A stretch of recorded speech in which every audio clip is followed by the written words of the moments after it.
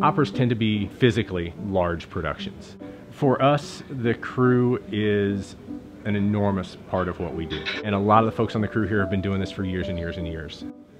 A lot of people don't know what happens behind the scenes. As soon as the show's over, they'll rush out the front door. They don't get to appreciate, when you're standing backstage, what all's involved and how many people are back there working the show. Lighting is the field I'm in most of the time. There's a great deal of time spent crafting very precise compositions of light on the stage. Small things like how fast a sunset happens or how dramatic a moment needs to look is something that someone has taken an awful lot of time and effort to think about very carefully. A typical opera may have anywhere from 200 to maybe as many as 400 light fixtures in the air, overhead, out in the front of the house to light the stage for the show. It's a lot of work on the front end for what look like brief moments on the stage. So it's many people, carpenters, electricians, audio technicians, video technicians, riggers. And it's hard physical labor.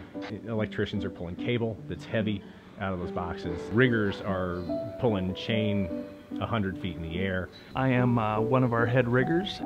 We're responsible for hanging sometimes exceptional loads over top of many people's heads. The lighting or the audio that is being hoisted from the ground is typically driven by an electric chain hoist, and I am responsible for the team that makes the connections to the structure.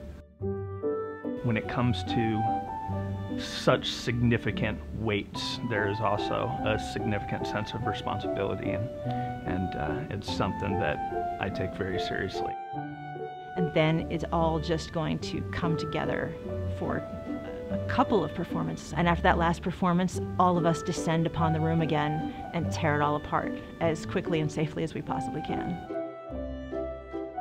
It is exciting to see the reason that you do it. I love opera. It's probably my favorite of the fine arts. And when you get a good one, then you know that the stupid things you were hammering or the wires you were wiring were worth it, because someone can sing without any distraction from clumsiness on your end, all being sure that everything we're doing is as efficient and intelligent as possible. And safe. Safety counts. Fantastic. Take physics, kids.